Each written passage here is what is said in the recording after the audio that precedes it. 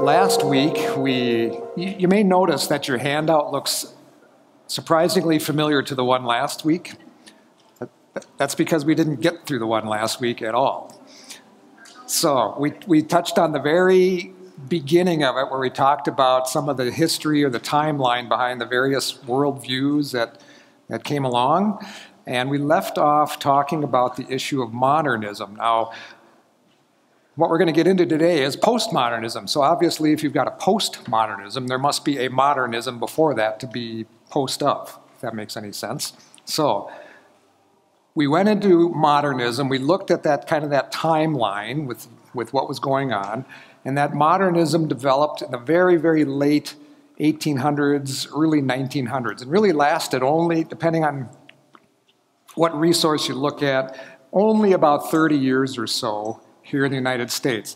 And if you remember, it was a situation where modernism took hold because of all the progress that was being made in society with inventions and discoveries in the scientific realm and things like that. People were thinking, wow, this is a very optimistic time period for us. Man is on an upward trajectory. Everything is great. Everything is going to be really, really good. It suffered a little bit of a setback in Europe because of World War I. But here in the United States, we went into the Roaring Twenties, which was a time of really a lot of almost unbounded prosperity. Chicken in every pot, everybody had a Model T. You know, Henry Ford was cranking them out like crazy. You could have any color you want as long as you want black, you know, that kind of thing. So there was a lot of progress that was being made up until 1929 when the stock market crashed, and then things started to go off the rail at that point. But modernism also had an impact on the church, too. And we talked about how modernism was kind of a downward movement within the church. You know, really focusing on the fact that we're coming into this period of great prosperity for people. Man has got all of the things figured out. So now there's this skepticism of the supernatural, of any special revelation, religion, anything like that. So the assumptions of Christianity that have been carried through in the West for centuries were now starting to be called into question. Things like a belief in the supernatural and trust in the revelation of Scripture. All of those things were being set aside in modernism. So modernism, you can see here with our little stairway of descent, it kind of worked its way down. First, Christianity was questioned, where it's at the top. Then all of a sudden, the Bible's being questioned as whether or not it's infallible or inspired. It works its way down. Man is not made in God's image, and just eventually works its way down until, at the height of modernism, it gets to basically atheism. This was infecting the church as well, because the church, seeing these things happening in the culture, this changing mindset about all things biblical and all things religious, didn't want to get left behind in their mind. They wanted to conform to the world so that they could stay relevant to the world. And it's always an issue when the church tries to be relevant in a lot of ways. I don't know what happened to my slides all of a sudden. They're really good, though, too.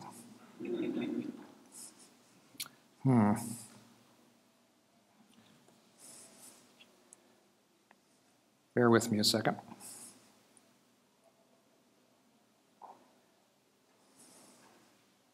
They may have gone for good.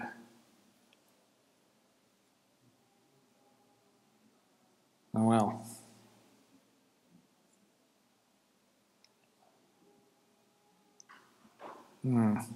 Okay, well, we'll muddle through.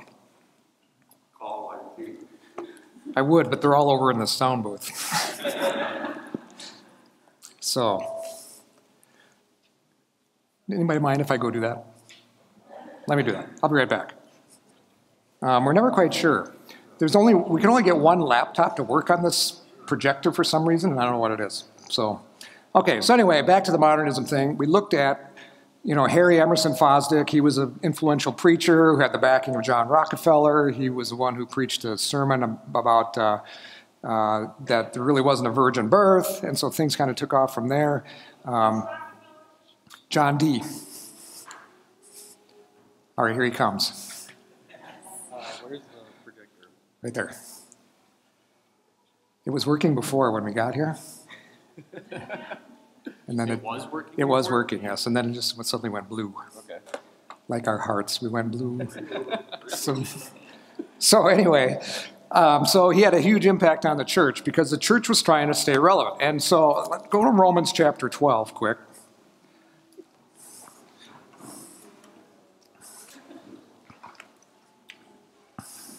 Romans 12, verses 1 and 2. Where Paul writes, "Therefore I urge you, brethren, by the mercies of God, to present your bodies a living and holy sacrifice, acceptable to God, which is your spiritual service of worship." And then he gives us a command. He says, "Do not be conformed to this world."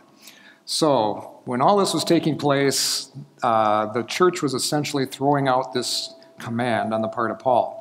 He says, "But be transformed by the renewing of your mind, so that you may prove what the will of God is, that which is good and acceptable and perfect." So, with modernism, anything we can do to help? Moral support? Yeah, pray. That's kind of a slam dunk, isn't it? Sorry about that. Can I just stick this there for now? So that's what was going on at the time. And it resulted in this situation of liberalism in the church. And the liberalism is what has affected the mainline denominations even up to today. There was a divide that basically was created at the time, liberalism versus fundamentalists. And that's really the time when that whole idea of fundamentalism came about, was in this time period. And one individual who was involved in that was this guy, J. Gresham Machen. I mentioned him last week. He wrote this book called Christianity and Liberalism because he was fighting back, pushing back against the influence of the liberalism within the church. And so even today, the impact of that time period, even though modernism has essentially gone away, the negative events or the negative things that were taking place in the church at the time are still being influenced. And we mentioned at the time, too, that one of the biggest dangers, in fact, what Machen said was, if I can quote, he says, "The greatest menace to the Christian church today," and keep in mind this was written in 1922, "comes not from the enemies outside, but from the enemies within it. It comes from the presence within the church of a type of faith and practice that is anti-Christian to the core."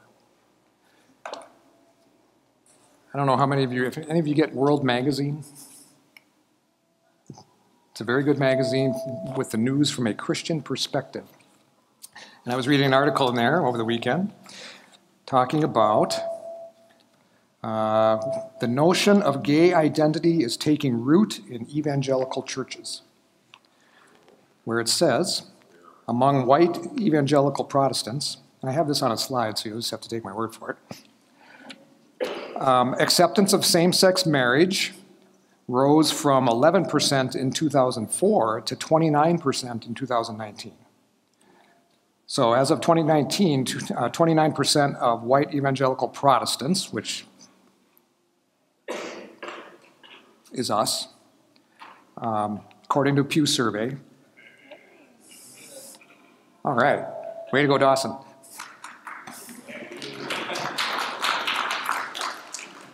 See, there it is. And 40%, yeah, what'd you do? He prayed. And 40% who attend religious services once a week now favor same-sex marriage. Now, I don't know if that 40% includes mainline denomination members too. I would suspect it probably does for that to be up there. And that's led this Thomas Kidd, who's a church historian. This is a quote from him that I found in the article as well. It suggests that the traditional biblical view of marriage and sexuality is no longer a defining principle of the evangelical movement. So that leads us to this whole idea of postmodernism. Postmodernism is really a response to modernism. It's a reaction to modernism and the failings of modernism. In the 1930s, we saw things like Hitler coming to power in Europe. We had the Great Depression, which started in 1929. We saw the rise of warfare in the Far East with Japan, trying to conquer China. Things were not working out very well. And so people were starting to get disillusioned with this whole idea of man being able to advance and solve all of our problems and things like that through reason. So postmodernism was really a reaction to that failing of modernism. It's kind of a disillusioned response to the failure of modernism to improve mankind and make the world a better place. One of modernism's beliefs was that absolutes did exist. Postmodernism, they don't like that idea. They don't like the idea that absolute truth, for example, exists. Absolutes are a modernism idea, and postmodernism says, no, that's not the case. There's no such thing as absolutes. They're very suspicious of what are called meta-narratives. A meta-narrative is a truth that transcends all peoples, all places, all time. It's kind of an overarching story, if you want to call it that, an overarching narrative that's true everywhere. Postmodernism says, no, we don't think there's what's known as a meta-narrative, that overarching truth that's out there. Postmodernism also teaches that ultimate reality is really inaccessible. It really can't be known. What is really real? Okay? What is really real? You know, we've talked about this before with metaphysics. You know, what is real? Postmodernism says, I don't know. We can't know. We can't know what's really real. Now, is that a very good foundation to build a bridge on? A literal bridge? If we can't really know anything, it gets to be a challenge. And any knowledge that is out there is really what's called a social construct. In other words, it's just kind of made up. It all depends on the society in which you're in. It all depends on what group you're in. So knowledge can vary depending on the group, depending on how that group sees knowledge. In a postmodernism world, it's all dependent. It depends on which group you're in. It can vary from one group to another. And any claims to truth are really political power plays. Now, when we were talking about Marxism and critical theory, we got into this idea of hegemony, the hegemonic power. Okay, certain people in the world of the Marxist and the world of critical theory says certain groups of people have the power and they're able to impose their will on other oppressed groups. So what postmodernism is saying too is that anytime somebody makes a truth claim, it's really all about politics. And it's really a political power play because that group has that hegemonic power over the oppressed groups. Yes? That sounds like a meta-narrative. It does sound like a meta-narrative, doesn't it? Well, wait a minute now. Aren't we starting to see some cracks forming in the logic of this worldview? Very good. You caught on to that, Joanne. That's good. That's good. And, Paul, go ahead. Well, going back to that statistics you gave us about evangelicals now supporting same-sex marriage and what else? Whatever. Well, transgenderism. What do you think is going on there? What's driving it? I've talked to a person who's a Christian, who says, oh, the Bible verse is, don't judge or you'll be judged. Yep, I know. Judge not. I know. Does that mean we can never, ever, ever judge anything? So reading further in this article, there was an interesting quote here. And this is where things get challenging for us as individual believers and as a church. This is coming from a guy named Christopher Yuan, I think is how you pronounce his name, who came out of the homosexual lifestyle. He says, evangelical drift always begins with this desire to be compassionate and loving. He says that's not a bad thing. Now here's the crux of the argument. The issue comes when we are busier listening to the marginalized and not letting their stories be filtered through the lens of Scripture. In other words, we're not looking at things with a biblical worldview. That's what he means by filtering through a lens of Scripture. It's very important for us to be loving and compassionate, but the love and compassion that we're demonstrating needs to be filtered through that biblical worldview. Because we have a God who is perfectly loving, but also perfectly righteous. And for us as believers, as human beings, it gets to be a very big challenge to balance that issue of grace and truth. If anybody can figure it out how to get right where it needs to be, the only person that's ever had that ability has been Jesus Christ. Perfect balance of grace and truth. We all tend to lean one way or the other. But in a lot of ways, that is what can happen, is when we start to look at things unbiblically, not through that lens of biblical truth. That's when things get off the rails. Make sense? Eric. Reminds me a little bit of a church I served in Iowa. It was a small town, not called the Renegade Outpost. You walk between the parsonage and the church, and I can see somebody grabbing a bag of drugs out underneath the abandoned car. You know, we're always trying to, as a church, love on the people and let them know that they're loved by us. And I kind of thought it was a firm hand and a loving hand. You know, we have to keep pursuing what was godly and right things for the town and things as opposed to what was going on. But on the other hand, we just loved them to death. And it kind of culminated. There was I call him the town troll. He stood on the edge of not to his face. You know, he was just a kind of mean-spirited guy, but inwardly I knew there was a little niceness in him. But, one year his mailbox had got hit, something along that line. Christmas, I bought him a mailbox, threw some gloves in for some people in his little house and stuff like that. So I was trying to love on him, yet not giving up that what's right thing. And I had heard back one time anyway that he had said, well, you know, regarding that preacher, I don't like him, but he's a nice guy. That's kind of that balance there. You know, you need to do your good works so that they glorify your Father and have a hard time raking muck up and throwing it at you. But on the other hand, you can't give up the mothership either. Right. So exactly. it is a challenge, even in ministry in towns and our community. Exactly. So I know that's a struggle that I have, this whole balance of grace and truth. I tend to lean on the truth side, and there are times when I shouldn't do that. So it's important. So anyway, postmodernism. Also, they reject this idea of the correspondence theory of truth. We may remember we talked about this. Correspondence theory of truth is the idea that truth is what corresponds to reality.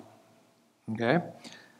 They believe, a postmodernist would say that should be thrown out because we can't say objectively that there is truth. We can't say objectively that there is this meta-narrative, for example. That would be a meta-narrative. This correspondence theory of truth would be a meta-narrative. And that there are no meta-narratives unless you're a postmodernist who believes there are no meta-narratives, because that's a meta-narrative. So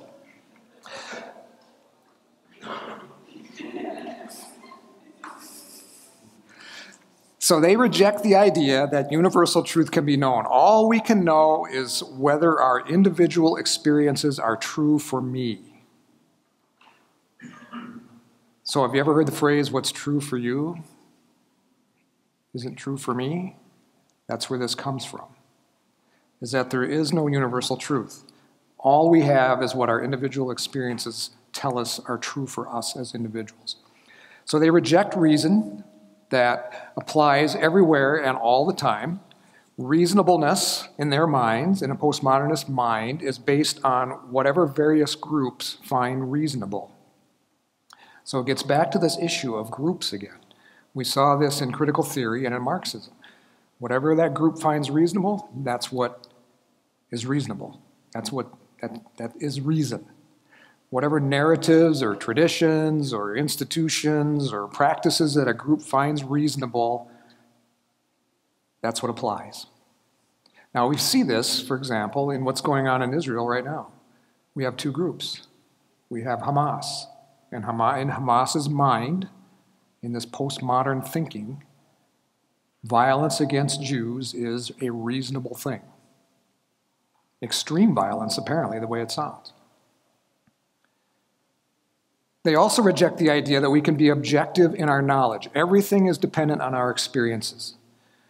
We're all situated in our experiences. They use that phrase, situated, meaning we can't see issues objectively because we are limited by our experiences.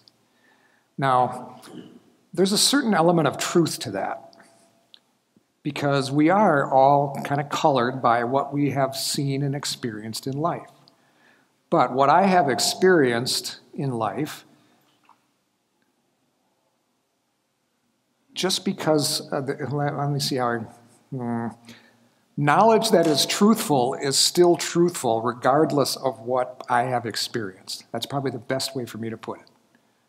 In other words, if something is true, if something is truthful, it's true and it's truthful regardless of my experience in life. I'm the one who's got it wrong, not the truth. The truth is correct.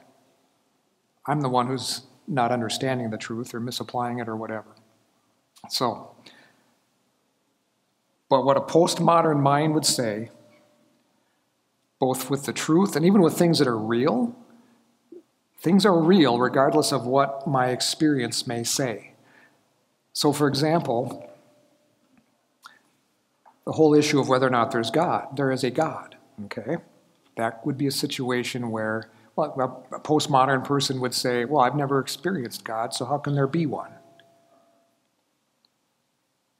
Even though there's very good evidence, and I believe that there is a real God. So, just the fact that I've experienced things a certain way in life doesn't make the things that are truthful and the things that are real untruthful or unreal, if that makes sense. But in a postmodern mind, that would be the case. And they reject the idea of narratives, those meta-narratives that try to explain everything in the world and make claims of universally valid, neutral, and objective knowledge. In other words, postmodernism would say, nope, there's nothing that's universally true. There are no meta-narratives out there that are universally true, no overarching stories. They say the world is too fragmented and complex to say that any one worldview would explain everything. And as a result, oftentimes they reject the idea of God. Go ahead, Paul. Does that mean they would reject totally all history and all science? Essentially, because we didn't experience it, so how can we know that it's true? So it could be changed. You know, it's interesting. To whatever they feel like. So it's interesting, a little. Joseph Stalin ran the Soviet Union during World War II. Stalin died. Nikita Khrushchev came along. At that point in time, within months of Stalin dying, there was a concerted effort within the Soviet government to erase Joseph Stalin. He was removed from the history books. He was airbrushed out of photos, all types of things like that. So, Can I say one thing about that? Go ahead. I was in Russia, and every single statue of Joseph Stalin is gone. Yeah. It's as if he did not exist. Yep. Oh, I'm sure. Well, that's what they did here, that we erase history, take all the statues down, give all the money back to everybody, it's not right. So also, they reject the idea that we can build social systems that make objective decisions. Because in a postmodernist world, there are no objective decisions that can be made. Now, where would this have a huge impact? How about with the law? We want the law to be objective, right? When the law is being administered, when the law is being enforced, when punishment is being given out, we want it to be objective, based on the law. And postmodernism would say, nope, There are no systems that people can put in place that are objective to meet that criteria. Things like the law, knowledge about social order, it's all constructed through the language we use to describe reality to ourselves, and by its very nature is all biased. Now, can bias be introduced into the application of the law? Sure, because we're fallen human beings. But at least here in the United States, the founding fathers tried to build some protections into the system in order to keep the bias to a minimum, or the influence of the bias to a minimum. And they reject the idea that a person can be neutral. Our culture, our language, history, even our gender, they all determine what we see in the world. And because modernism's beliefs were absolutes, so modernism had that absolute belief, they believed that absolutes did exist, postmodernism seeks to correct that idea first by eliminating the concept of absolute truth, and then making everything, including science and religion, relative to a person's individual beliefs and desires. It's all about me and what I think is true. And it plays out, postmodernism has a big role in language too. Language and words. Because there is no objective and absolute truth, everything becomes a matter of personal interpretation. So the origin of a text, the origin of any kind of a text, any kind of a book, is the writer, correct? So whoever that writer was, that's not important. The writer of the book does not have the correct interpretation of his own work. The reader is the one who actually determines what the book means. That's through a process that's called deconstructionism. We talked about that earlier. Through this deconstruction, and given that there are multiple readers of most every book, but only one author, how many meanings can we have in that book? Infinite number, 7 billion if everybody on the planet read the book, okay? So, naturally, many supposedly valid interpretations, 7 billion if everybody on the planet read the book, and that whole idea can be summed up with the statement that's just your interpretation.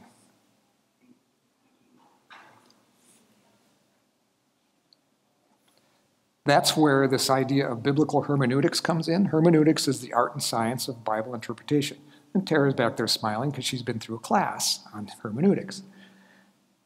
So what hermeneutics is all about is the idea that when we look at Scripture, we're going to try to determine what it must be me.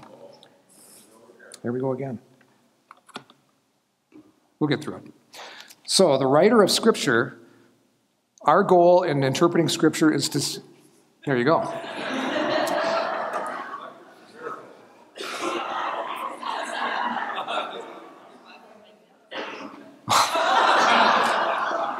Now that is bizarre.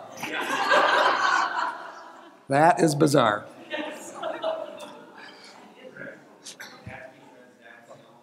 That's right. You know. Yeah, that's the problem. So, but hermeneutics is all about trying to get out of it. Oh, here we go. Good backup plan. But hermeneutics is about trying to get what did the writer and the author mean? And the ultimate author of Scripture is God himself. So what was God trying to convey to us through the human writers of the Scriptures? So hermeneutics says we should look at the Bible and interpret it using what's called a literal, grammatical, historical approach. Meaning when I read a passage, I should read it like I would read any other form of literature. I should take that literally unless there's good reason for me to see it as something figurative. Samson tying together the tails of 300 foxes, there's nothing in there that tells me that should be figurative. So I should take that literally. That's as crazy as it sounds, it's a literal statement that's being made.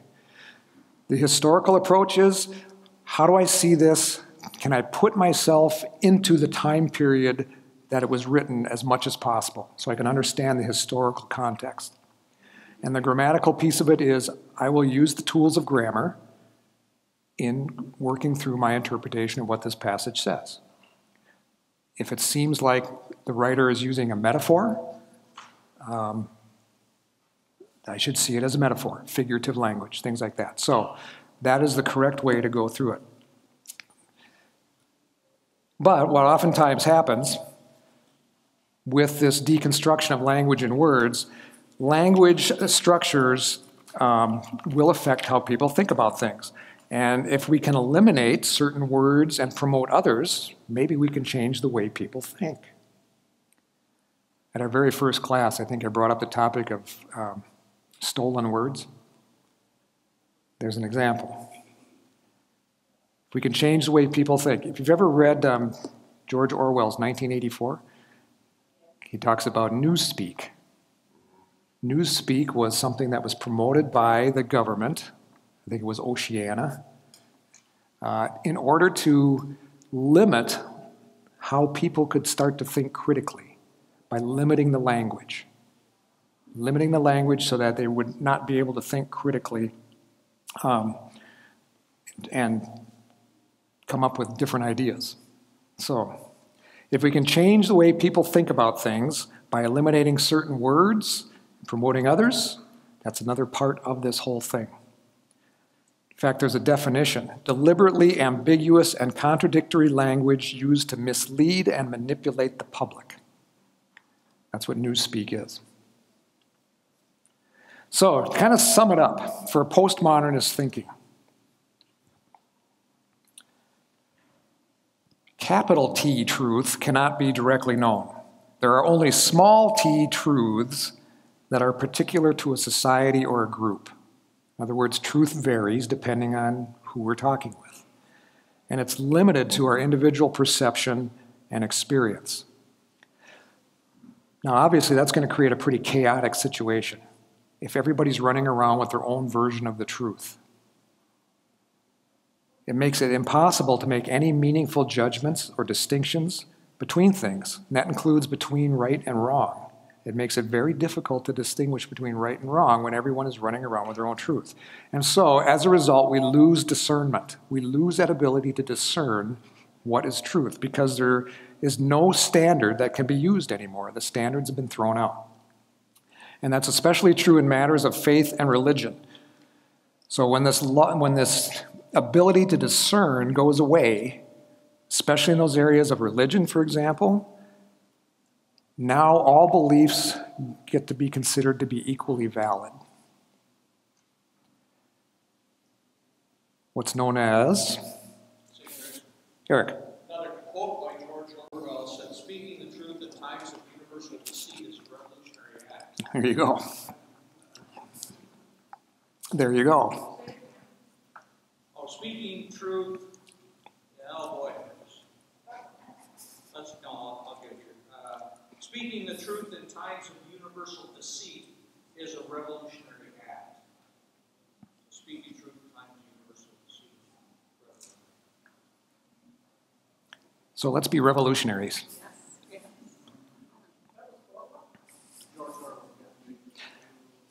So we have this resulting in this philosophical religious pluralism. If there's no absolute truth, if absolute truth doesn't exist, and there's no way to make meaningful distinctions between right and wrong, or between different religions, different faiths, or between spiritual truth and spiritual falsehood, there's no way to make that distinction, then the natural conclusion becomes all beliefs must be considered equally valid.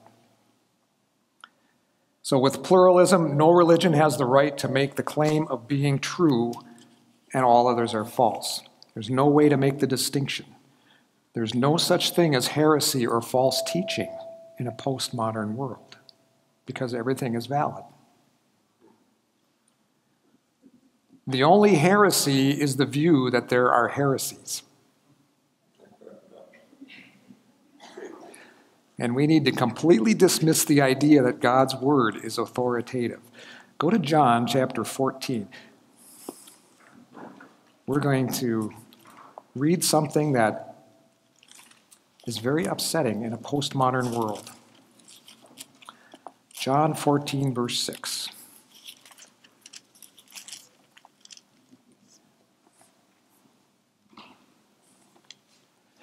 So Martin, thanks for the Bible. It's not the New American Standard, but we will push forward.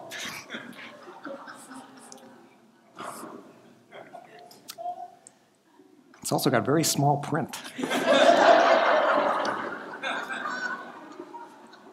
Well, there it is. Jesus said to him, he's talking to Thomas here, I am the way and the truth and the life. No one comes to the Father except through me.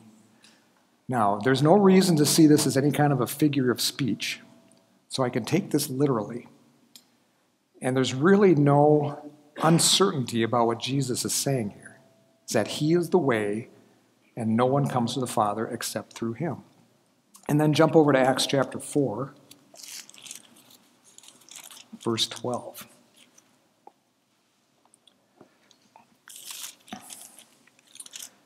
Peter is giving his sermon here.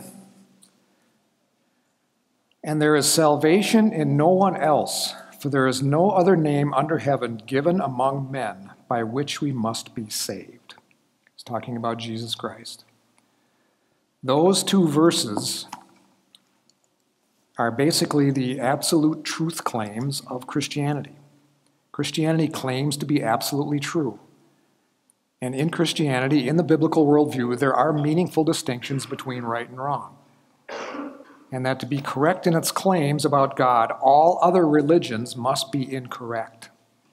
Because if what Jesus said is true about access to the Father is only through him, that's the only option. Every other religion is incorrect.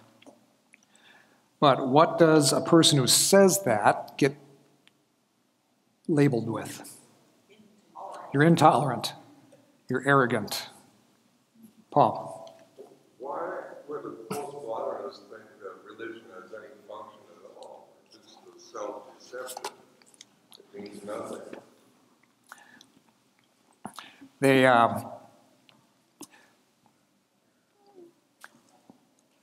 They're giving ground in allowing religion to be here, unlike other worldviews, which would say no religion at all, for example, Marxism.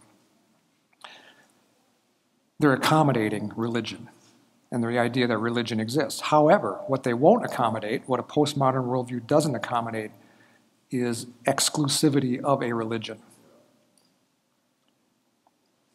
If that makes sense?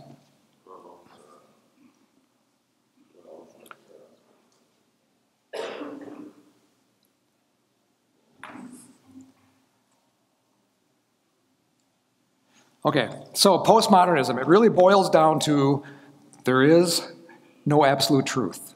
Truth is relative. It also boils down to this loss of discernment. Everything becomes a matter of personal interpretation. It also boils down to this philosophical religious pluralism. All religions are equally valid and equally truthful. Postmodernism is essentially the height of hypocrisy, if you think about it. If it's true, because there is no absolute truth, we could never really know that it's true, right? By saying that there is no absolute truth, it's making at least one absolute truth claim. So do we start to see some fracturing here? The test of reason, that worldview test, that test of reason, it says, is it reasonable? We're starting to see cracks here in that worldview. So, there right off the bat is one absolute truth, that there is no absolute truth. Its philosophers, the ones who promote the idea of postmodernism, like to deconstruct the written work of other people. But they expect us to believe that their work should not be deconstructed. A little bit hypocritical. They expect the people who are reading their books to take that as absolute truth. Richard. During World War II and whatnot, they did kill a lot of homosexuals. A lot of what? In Germany they did. Yeah.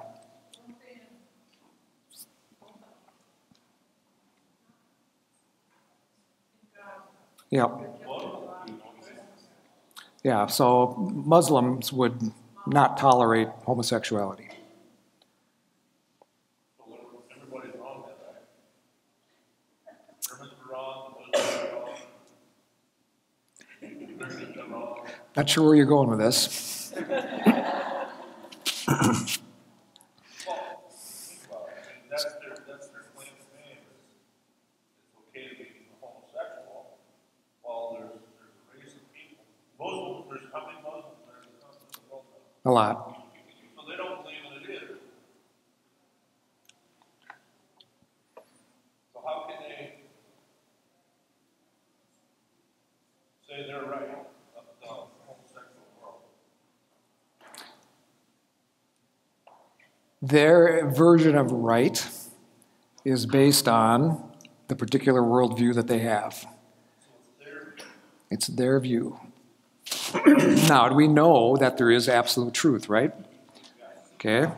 And we find absolute truth here because we have a moral authority, uppercase M, uppercase A, that moral authority being God. And so therefore, this book, which is the work of God, carries moral authority, lowercase m, lowercase a. And so what this book says about the issue of homosexuality doesn't say go out and kill him, but it does say it's a sin. Homosexual practice is a sin. So we are called as believers, and even someone who may have that bent is called as a believer to what's called mortify that sin, kill it. We're not to glorify it or anything like that. We're not to accept it. We're to mortify it. Try to kill that sin in our lives. I don't know, does that help?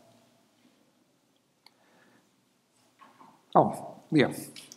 I saw a video of, I don't know if it was former Hamas or something, but he said that they allow homosexuality because it's a great distraction while they do all the planning.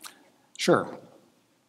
While the Western world is running around doing what we do, they have a different agenda. And they're used, like you say, they use that as a way to distract us from paying attention to their agenda. So, Brad. I was just going to say, we kind of have a cliche of, love the sinner, hate the sin. Right. But I don't see it in action. It's really hard to do. It's easy to say, but really hard to do. Gets back to that balance of grace and truth. Yeah. Yep. Some people are very good at loving the sinner, forgetting about hating the sin. Other people are very good at hating the sin, but forgetting to love the sinner. It's a challenge for all of us as believers. So where is all this kind of led? Nowadays, postmodernism is still out there, it's still going on, but it's leading to what's called post-truth. And post-truth is an environment in which facts are viewed as irrelevant. In fact, in 2016, the Oxford English Dictionary said this was the international word of the year, post-truth. It's an environment in which facts are viewed as irrelevant or less important than personal beliefs and opinions. And emotional appeals are used to influence public opinion. It is a post-truth? Yeah, but not necessarily. It all depends on which group you're in.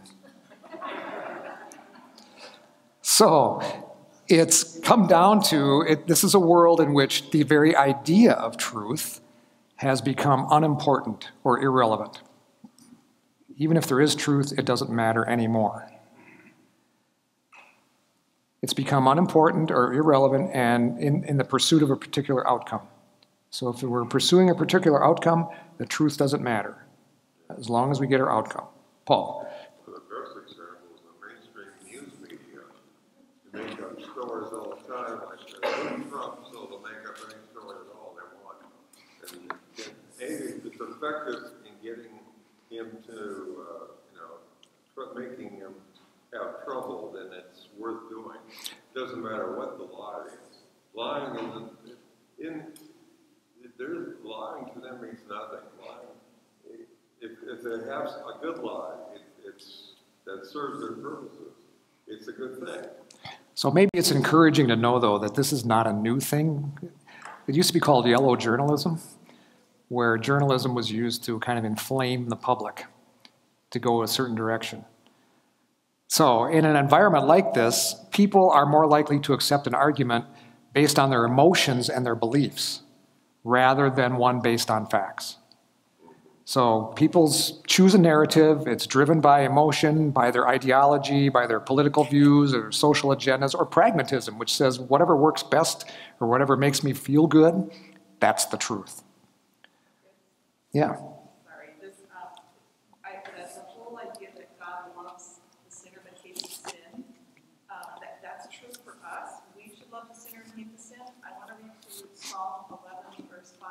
It says, "The Lord tests the righteous, but his soul hates the wicked and the one who loves violence." It's one of those things that sounds like a truism that isn't. Okay? So God actually hates sinners and loves them. He does both. But when we say God loves the sinner but hates his sin, we imply that he doesn't hate the sinner. But it does say he hates the sinner. Yeah. Whoa. Yeah. And to that point is that as believers, we have a role for what Brad was saying. We need to try to find that balance. The love that we show to sinners should be through the filter of biblical truth. It is not loving to tell someone that their sin is not sinful. It is loving to tell someone in a loving manner that your sin is a sin against God. Easier said than done. So with regard to this whole idea of post-truth, it's all driven by emotion. It's all driven by pragmatism. What we want a truth that conforms to our own point of view, and it affirms what we already believe. We're going to sacrifice the facts to advance an agenda or to affirm my pre-existing ideas. So instead, we get what's called truthiness. The quality of seeming or being felt to be true, even if not necessarily true. So post-truth thinking really thrives because people have become confused on what truth even means. There is, for example, subjective truth. Subjective truth is something where we can legitimately say, it's true for you, but not true for me. I don't like green peppers on my pizza, but my daughter does. So it's true for her, but it ain't true for me. It's personal preference.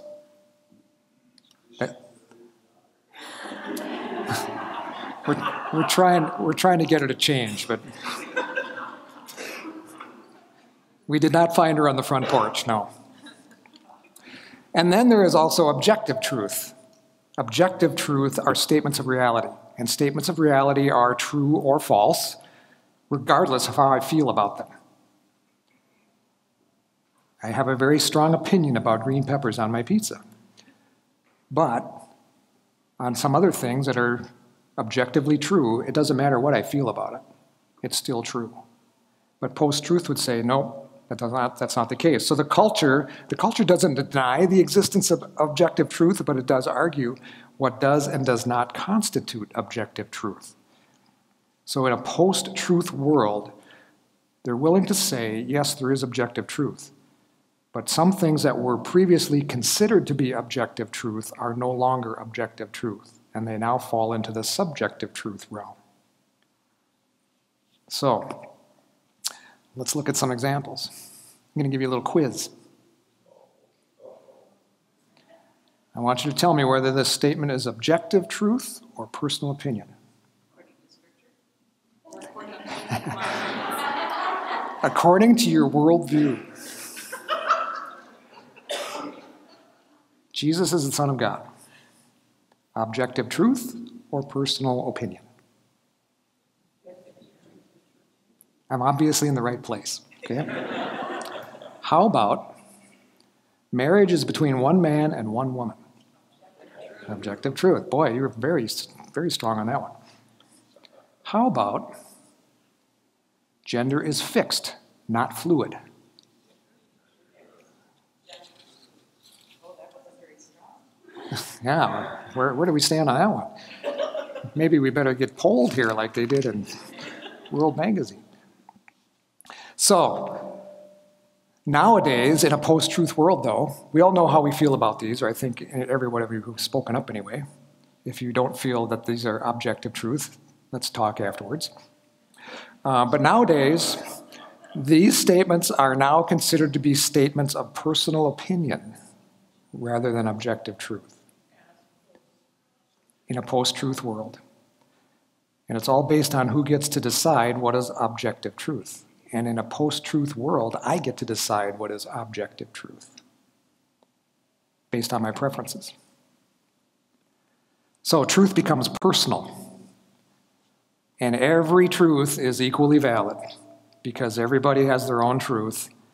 My feelings are really what count in a world like this.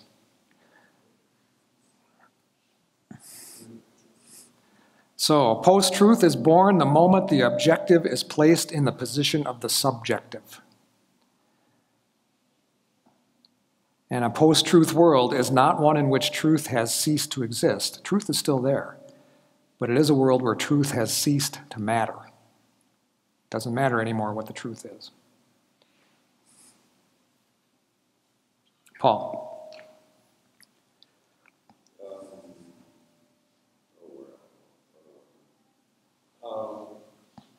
I just want to say that if someone who has a postmodern point of view was kept to themselves, it would be no problem. They could just live their own life, live and do it their own way, but they insist on giving our approval for it and making us agree with them. That's where the problems come in. Because it's all based on my personal preferences and there is no objective truth anymore. Everything is subjective. And they want us to believe that. Right. That's really the goal of postmodernism, is to try to get that mindset in that worldview into individuals, and to have a worldview that acknowledges the existence of a truthful meta-narrative like Christianity. That's intolerant. Joanne. Clearly, they don't believe themselves that there's no such thing as objective truth, because they would say, I prefer to be called by these pronouns, and you have to do that. Right. You are not allowed to say that I can't call you cisgender. So they're insisting on objective truth, not simply related to what a person believes, but this is objective truth. What they believe is they believe to be objective truth. So they won't recognize that. Right. So again, we start to see the cracks in the logic here. And they demand objective truth every time they drive over a river on a bridge. That bridge was designed and built objectively, using objective truths. Other comments? All of this can be cut through by saying, ultimately, truth doesn't matter until you're on the receiving end of the lie. There you go. Everybody's going to know exactly what you're talking about. Yep. Truth doesn't matter until you're on the receiving end of a lie. It all depends on whose ox is being gored, as the old saying goes. So, where I'm at, what I expect is the truth. Give me the truth. And it's not to my advantage to be lied to.